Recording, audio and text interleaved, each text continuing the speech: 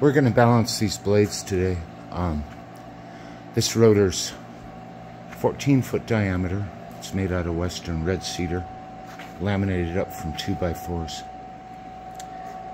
It's only 1.5 inches thick, and some people freak out about that, but really, I have no problem with blades like this starting up in low wind speed. And if you consider that power is related directly to the swept area, then we know that halfway out of the blade, 75% of the swept area is coming from the outer half of the radius. And the inner part would be 25%, except that it's inherently less efficient anyhow.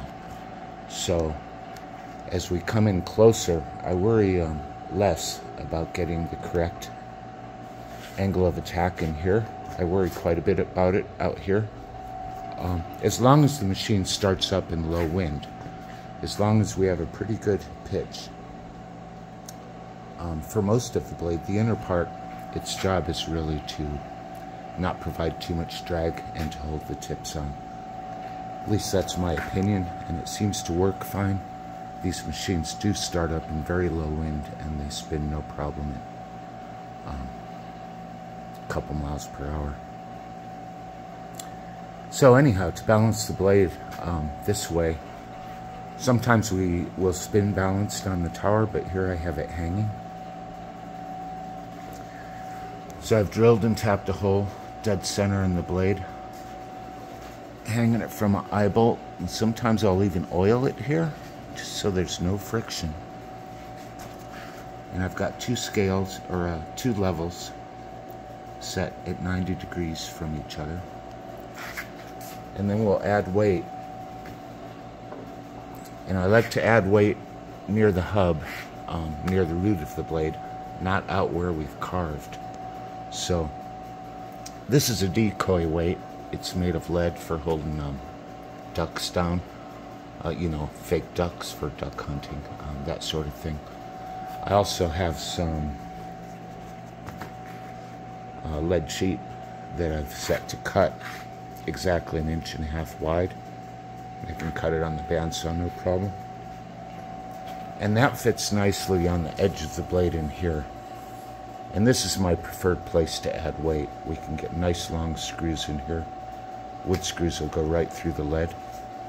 And so that's what I'm going to do. I'm going to cut this lead sheet, and we'll balance this blade. So cutting the lead sheet.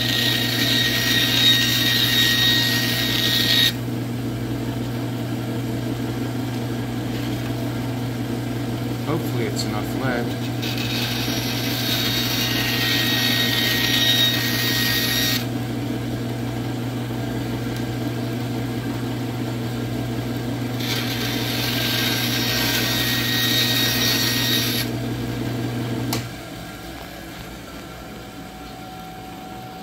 Still going.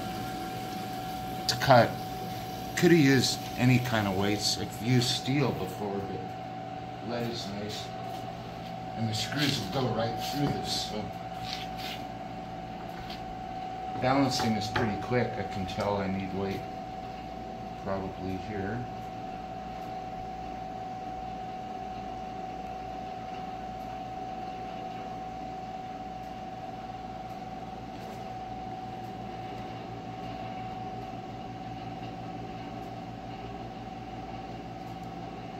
It's going to take a lot of weight out here.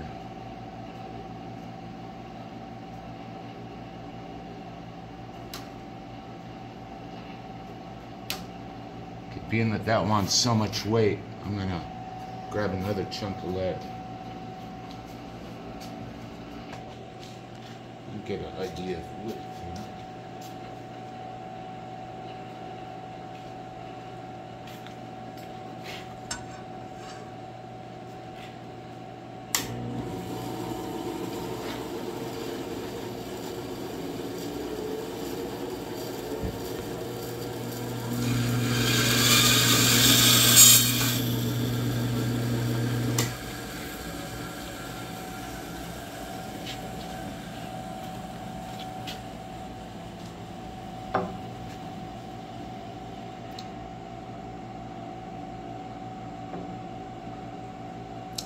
So that's a heavy piece. I probably put that on the back of the blade,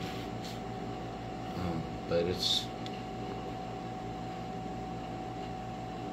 I'll put these close to the edge so that when I move them down here, it'll be about the same.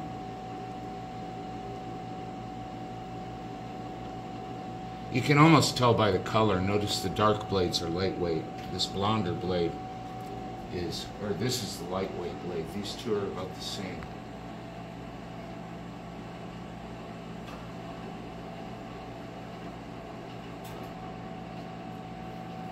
And I'm getting really close.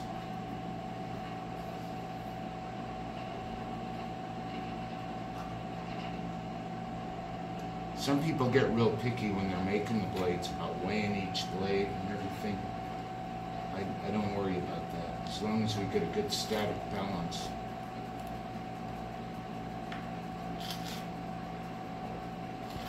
So if anything, we're a little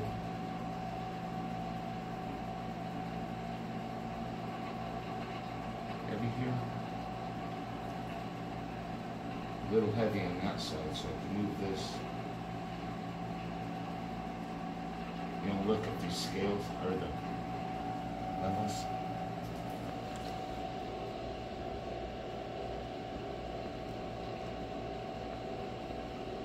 At this point it gets really touchy.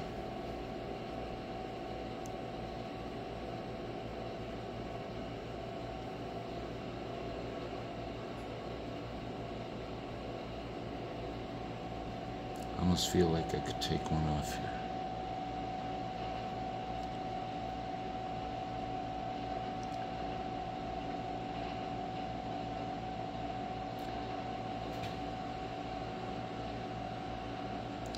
Move these out a smidge. It's like playing with a scale.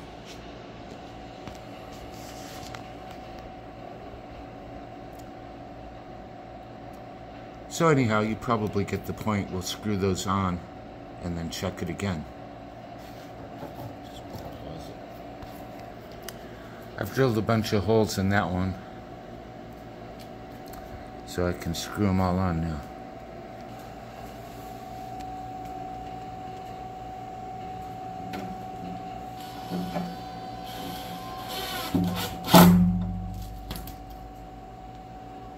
On the back of the blade for mostly cosmetic reasons. Now that that one's screwed on, I'm going to double check.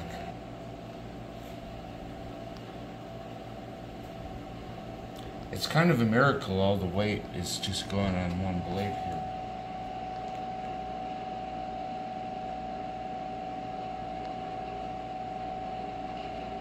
It's pretty much perfect. I think I'm going to take this whole stack and put one hole through it. Or maybe a couple holes through the whole stack. Even though the screws will drive through this, that's a pretty thick pile.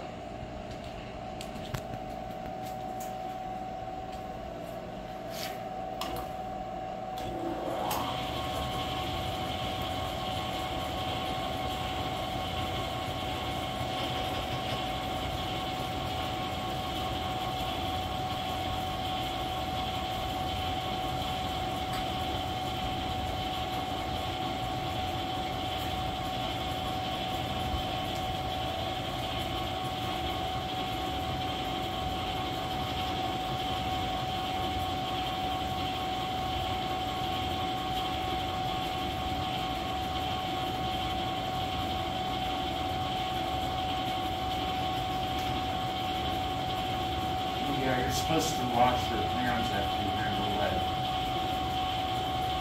I don't want to eat too much. Double check again.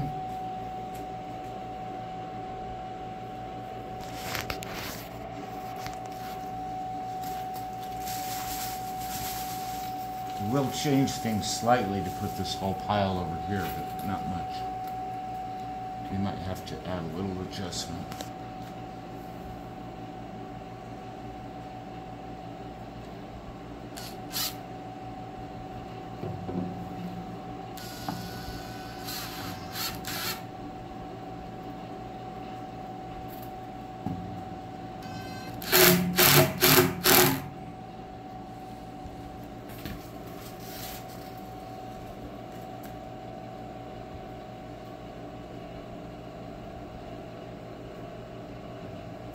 And we'll spin balance this too. When we do get it on the tower and get it raised up a little bit, we'll see if any side seems heavy, but for now this is a good start. Usually when I do this, we don't have to worry about it again.